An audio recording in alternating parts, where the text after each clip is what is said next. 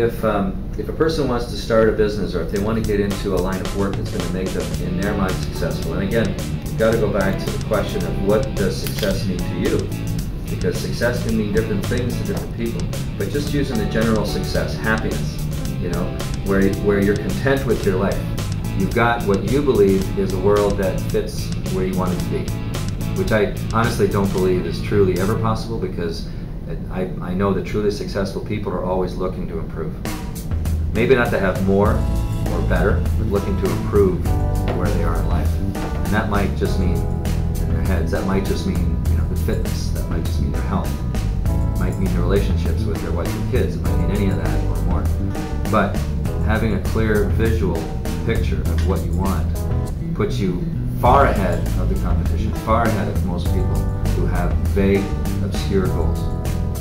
So the first question is, what do you really want? What is it you really want? It's the lack of focus and the lack of clear visual goals that hold people back right at the beginning. So a lot of people are looking for the magic pill when it comes to being successful. But if the question is coming to me, what would I do if I were you? You want to be successful? I would start out making sure you've got some very clear goals, written goals. You've got a plan of action of exactly what you're going to start out with and how it's going to work and what your end goal is.